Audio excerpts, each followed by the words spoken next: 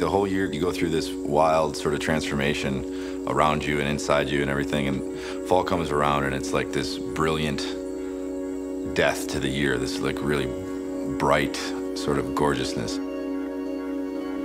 The space and the air, it's simple, it's honest, and deeply woven too with what the vibe is here in the Midwest. There's something sacred going on, and I can understand it. My name's Justin Vernon. I'm a musician from Eau Claire, Wisconsin.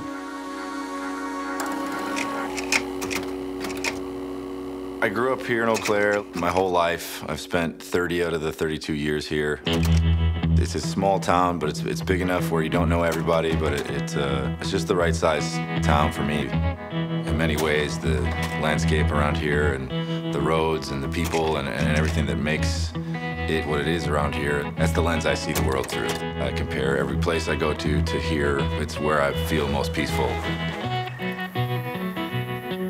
I started my first band in 6th grade. I've been in bands ever since, you know.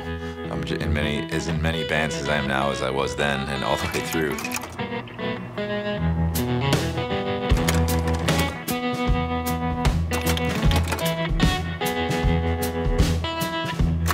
From a pretty early age, I think when my dad gave me his guitar when I was 12, it was like, it's on. You have that calling and you feel like that's what you're supposed to be doing. It just feels the best. The dedication, that was sort of unending. The passion for it and the drive, because I kind of knew it was the only way for me to feel fulfilled. I've spent all my energy since I was a young kid basically trying to figure out how to do that.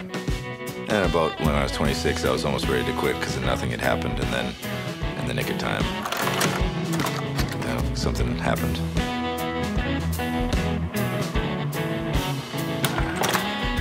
We're sitting in a place called April Base. We're trying to make this studio, April Base, kind of a thing that outlasts us all and that can sustain itself economically and keep the walls up.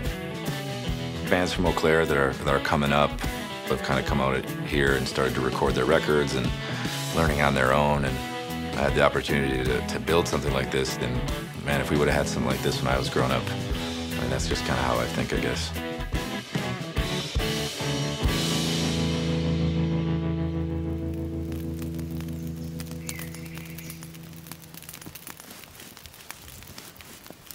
Some days you don't like music, and I think that's the biggest thing that's proved to me that I love this, is that I continue to do it even though sometimes it feels like it's killing me. One thing about growing up in a small town is that it's insular and it protects you. You don't sort of rise up and become yourself. And it took maybe a little longer for me to step into my own shoes, so to speak.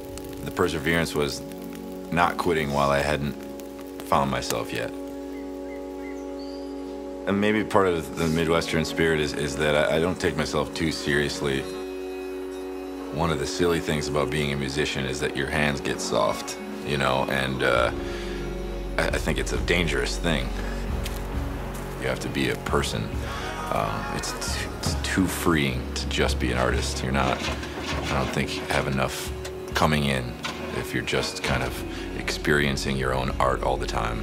I think that's a dangerous slope to be on. You grow fed up sometimes in the world and you see things that are just disposable, buildings that are disposable, and a building goes up and it comes down and nothing lasts. And I think that you just need to, build community, and that's why I'm sticking around.